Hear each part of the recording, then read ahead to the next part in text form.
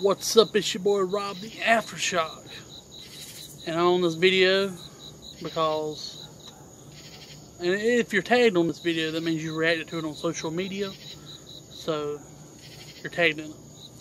This is my Who Really Killed JFK, John F. Kennedy, and Marilyn Monroe. This video really got me going deep into the internet, especially on the Marilyn Monroe side, because I already know so much and I'm so familiar with John F. Kennedy, but I've never really took the time to learn who Marilyn Monroe was. I mean, I know of her, obviously, you know what I'm saying, and so I actually learned a lot about Marilyn Monroe. I learned she was like married a shitload of times for the 50s and 60s. But it was recently brought to my attention. I mean, I knew they had a little friendship. I didn't know how far it went back or how deep it went. But John F. Kennedy had a really good relationship with Marilyn Monroe. It went back all the way to 1957.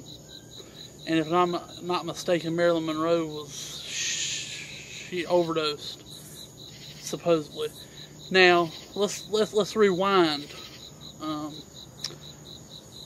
Marilyn Monroe's life. She spent a lot of her life taking back what they prescribed back then as an antidepressant, and she overdosed a couple times. I did not know that.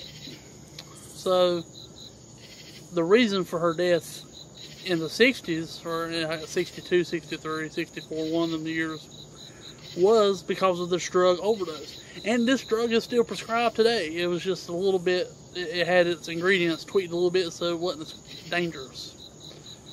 That's what killed, officially, that's who killed or what killed Marilyn Monroe. John F. Kennedy, if you watch the video of him in his car going down the street, you see him get shot twice.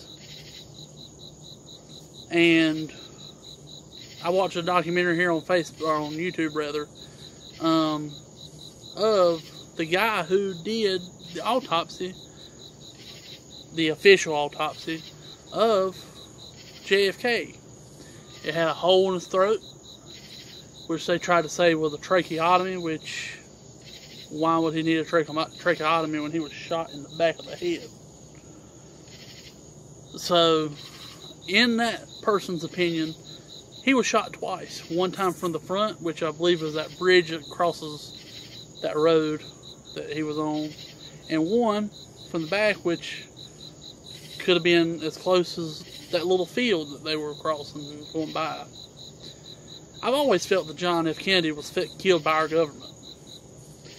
And I do know John F. Kennedy told Marilyn Monroe top secret stuff. Did the government kill Marilyn Monroe, or fake her suicide, or fake her death? I don't know. If you're asking me, I'm going to tell you, yeah, that's what I believe. If you're asking on the record somebody who is, I guess, up top of that level, they're going to probably tell, oh, she overdosed on this drug, you know. John F. Kennedy, it was more than just that dude in the window with the, it was somebody on that bridge as well, or either in that field in hiding somewhere. Our government is what I'm saying, has killed both of them, I believe. You can believe what you want to. If you don't like the video, you can give it a thumbs down. You have the option to do that. If you have some comments on this video, I would like you to put them down below. But I do believe that our government killed John F. Kennedy. I'm going to do a separate video why I believe John F. Kennedy was killed by our government, and the details behind my theory on why John F. Kennedy was shot by our government, or shot by our government, you know what I'm saying. I will do a separate video on that one. But generally speaking, John F. Kennedy and Marilyn Monroe were murdered indirectly, directly, whatever you want to call it, by the United States government because of the secrets that they knew. If you like this video, give it a thumbs up. If you didn't like it or didn't disagree with it, you can give it a thumbs down and you can suck on my right nut. Have a good day.